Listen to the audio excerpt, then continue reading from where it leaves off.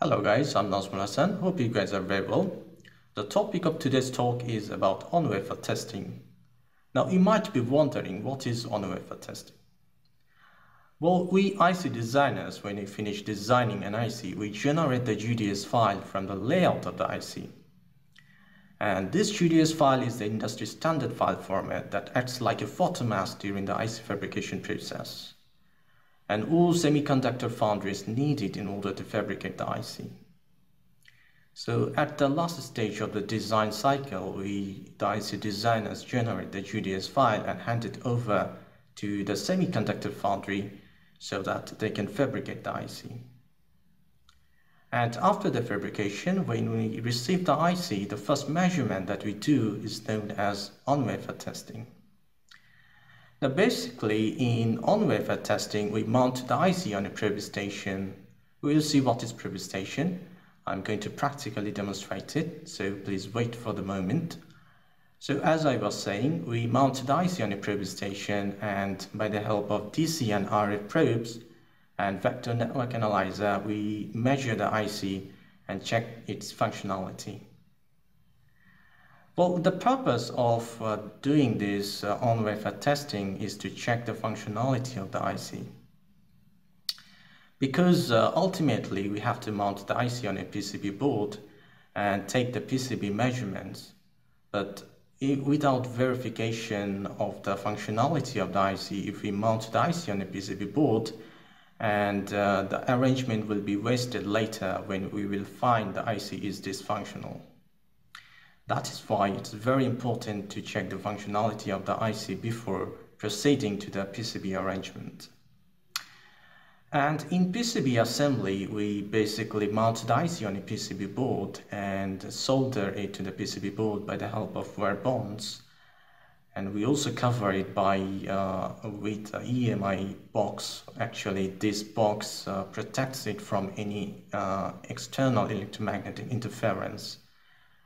Well, those are PCB stuff, so this video is actually about on-wafer testing, so we will restrict ourselves to the topic. So to perform this on-wafer testing, we need a set of equipment, and I'm going to show those equipment. So let's go to our lab in order to check this equipment. Alright, let me present some real-time fabricated ICs. These are gallium nitride based ICs, and these are CMOS based. They are so tiny, the transistors and the circuit components inside are not visible in naked eyes. So probe station and microscope are to be used in order to do any sort of experiment on them. Okay.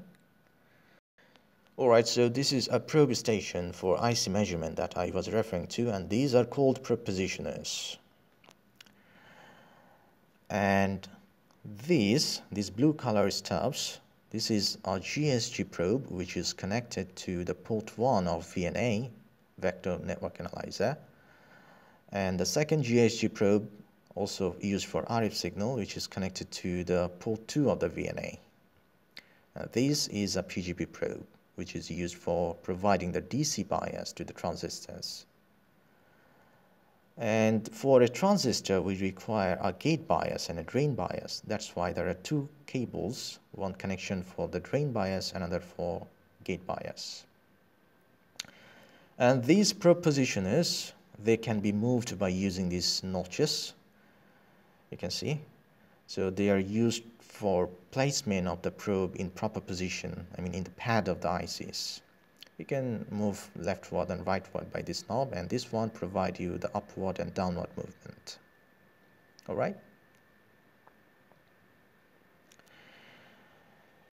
As you can see, there are two slot holes for fastening the screws with the PGP or GSG probes.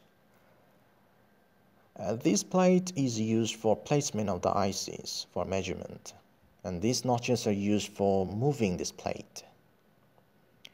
It provides you proper placement according to the probe position. All right?